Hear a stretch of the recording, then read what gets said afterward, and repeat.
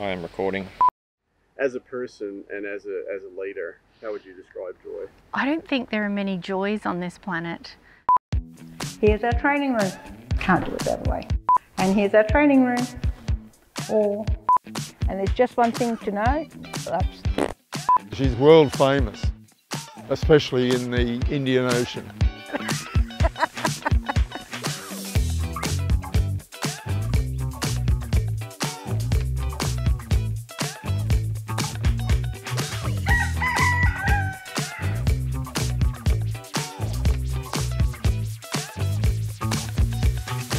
Most important, the community to know who the St John members are.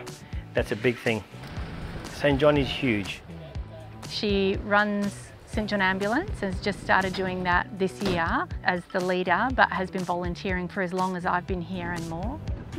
You could write volumes on Joy, and we take a great deal of confidence just knowing that Joy is our chairperson. She's take no prisoners. I have foot and mouth disease most of my time, 24/7. She'll call a spade, and then some. Yeah, I always said the wrong thing at the wrong moment. And I really appreciate her for her energy. Okay, where you go? Last one. She is the president of the Rugby Club, and she also runs the outdoor cinema. All these committees I work on are all team efforts. It's not just Joy doing everything. Without the rest of your team, you've got nothing. At the same time, she also works full-time at the mine, and she is beloved. She is a lady that gets stuff done. We had written this amazing wish list, and Joy has gone through each of those things and pretty much fulfilled all of those things on our wish list.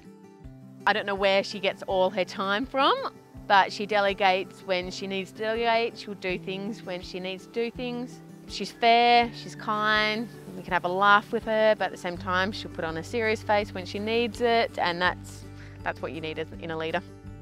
Some of us call her Auntie Joy, some of us call her Miss Joy. She's iconic to the island. She's been here for a very, very long time. She puts her hand up, she'll do it. She gets tired, she's got a job. But she continues to stand there and support everything that happens with the island. Really, really grateful she's in our committee, and really, really grateful to know her for this many years. I enjoy what I do, I enjoy the variety, I enjoy the meeting people, but yeah, fills my time in. I can't get into trouble, I think. I said to her the other day, she's a treasure, and she'll say something rude back, because she's very rude, but with a big smile on her face. She's very cheeky. Yeah, don't you dare put that on film. I think she is like the heart of Christmas Island. I really believe it. Christmas Island's just given me so much over time. Give me some back.